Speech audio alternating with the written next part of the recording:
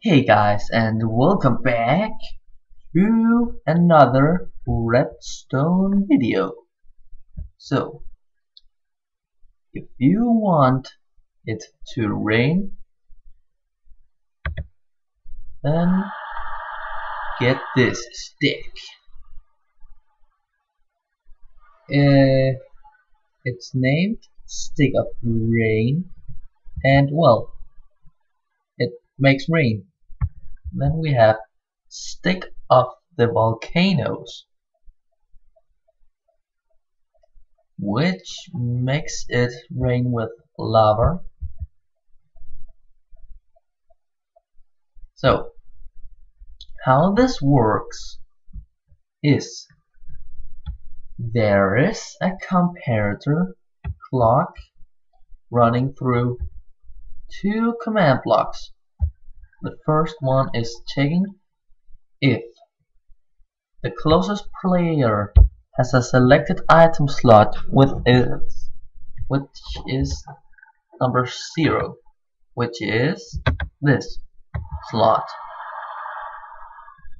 So actually, if I move this stick, it still does it. It's just for fun. So if that's successful, it powers a clock again, which first makes a particle called splash, which is when rain hits the ground, and it does it 10 blocks above me, which is just about here when I'm standing here, and it has a possible spread radius of 10 by 10 and 0 in height, so it always is in the same level.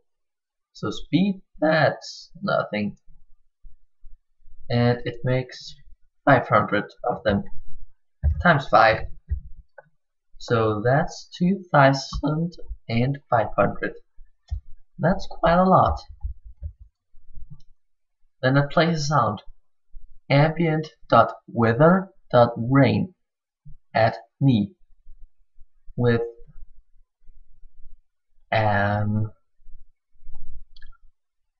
pretty small volume, so you can't really hear it, just a little bit.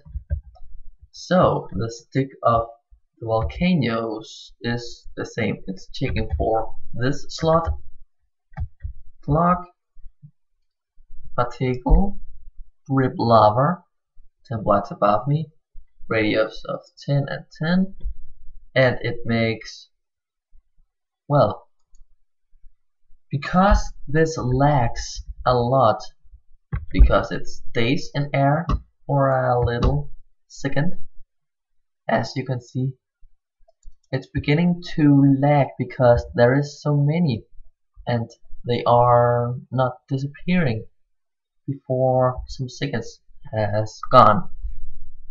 So together all these command blocks makes 750 command blocks. No, I mean these things every clock tick, which is I think 2 ticks. Then it plays sound liquid.lava at me, still low volume. So that's really about it. If you like the video, please leave a like and subscribe for more. And I'll see you next time. I hope you learned something. Bye.